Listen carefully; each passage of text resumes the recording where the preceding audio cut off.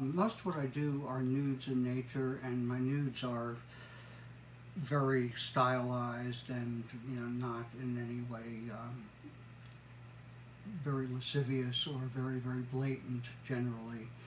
And nature shots are similar. I take pictures not because I want to produce a picture that looks like what I shot a picture of, but I use the camera pretty much the way a writer uses a typewriter or a keyboard. It's an instrument or a tool to express what I'm trying to express, and I layer multiple pictures. Most of the time I layer pictures. It's totally a discovery process. I'll start playing with pictures and put something together with something and start blending it and see something and, oh, that's interesting. And then I will go on and say, okay, I took a picture of such and such 3 years ago at such and such place, and that might be interesting to blend in with this. So I'll go find that picture and then pull that in as well.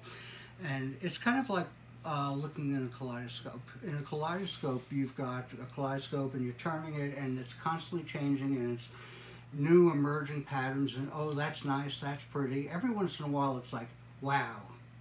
And when I get a file from my manipulations, that's one of those wow files, I wind up saving that and then continuing.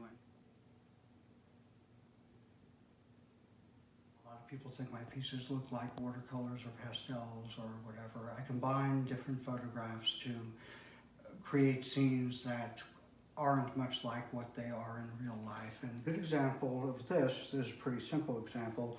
This picture is called September Light, and this lamp over here is what the basis of the picture is, as well as a couple of shots, one of them intentionally blurry, of the backyard, which are blended together. So, for instance, this highlight of white over here has nothing to do with light coming from here or in the room.